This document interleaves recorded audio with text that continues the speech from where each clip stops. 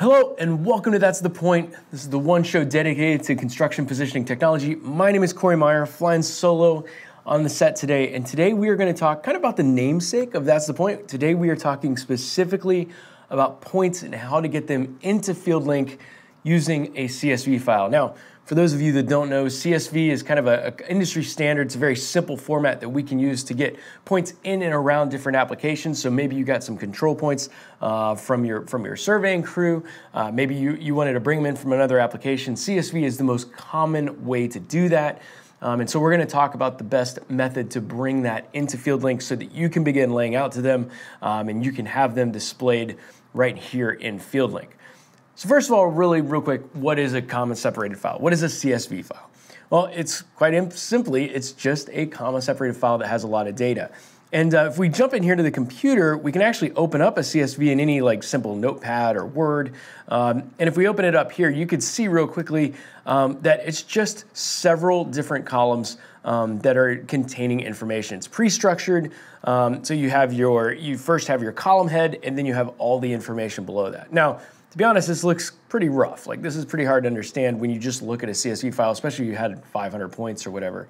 So that's why if you open it up inside of Excel or a spreadsheet application of your choice, you'll most likely get a much more sensical looking document. So we zoomed in here, we opened up that very same CSV file that we had in Notepad. We just opened it up right here in Excel. You can see it begins to make a lot more sense, right? We've got a column head across the top, and this is how we know all of the different points that we have below it. So we have BC3, BC4, and this is all the information that FieldLink needs to be able to put those points into your layout file.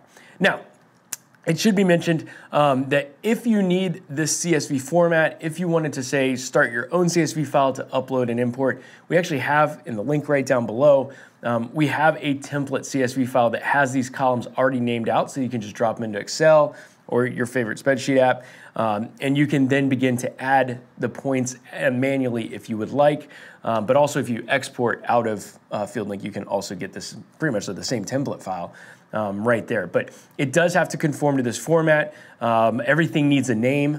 Everything needs an X, Y, and Z, which would make sense, so it knows where to put the points.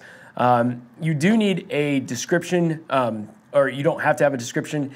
And a layer, as we get into FieldLink, that's kind of a if necessary thing, but you do want to have at least something in this file, so put it to 0 and make sure you don't have any just empty fields. So if you don't have a field, putting in 0 is an okay way to do that as well to make sure that you get a good import. So that's a CSV.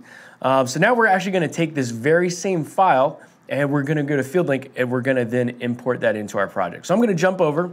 I'm going to open up FieldLink Office here on my laptop. And I just opened up to a brand new blank installation. So we don't have any jobs. So I'm just going to click Create. And we're just going to create a new project. And we'll just call this Test CSV. And we're going to create that job.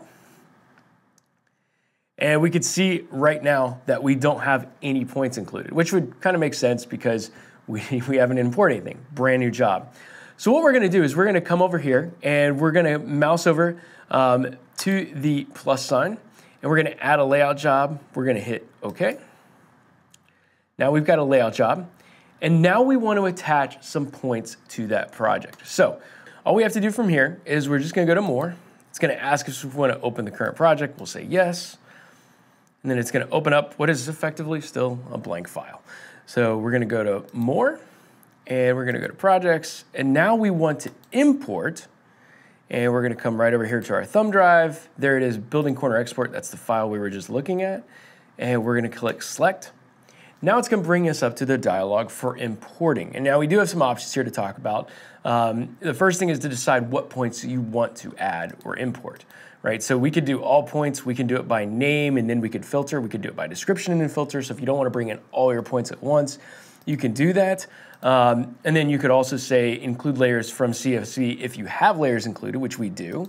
So we'll just check that, and you can see it grays out then the layer box.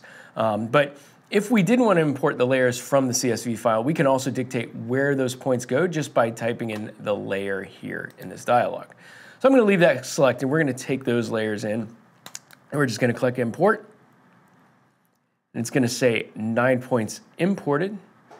We're going to come back, and we'll go to the map, and there they are. As you can see, if we switch back over to Excel, you would see that these are the exact same points that we originally had. Now, one of the nice features about this is FieldLink has been built to be able to work with your project over time as it changes.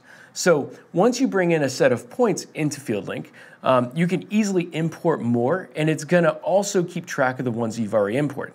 So let me show you. So if we go to more, and we're gonna go to projects, we're gonna import, we're gonna use the exact same file. We haven't changed a thing, right? But if we're gonna, and we'll say we'll import the CSV again, we'll click select, and we're just gonna say bring in all points. It's gonna say import, and now we see this dialog, and this is a real lifesaver sometimes. So it says that the file exists locally. It already knows it's imported these files. And so it's asking us what we want to do with this. We can either overwrite the files, the points with the new ones that we're bringing in, we can copy, or we can cancel.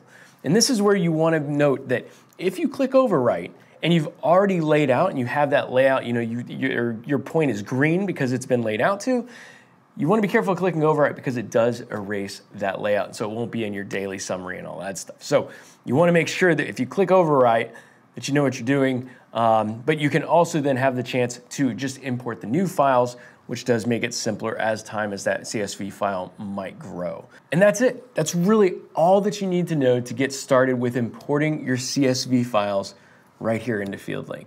Of course, if you have any questions or concerns, reach out. We're happy to help and lend a hand because it is such an important part of the workflow to understand and to efficiently utilize that CSV functionality. So, as always, don't forget to smash that subscribe button.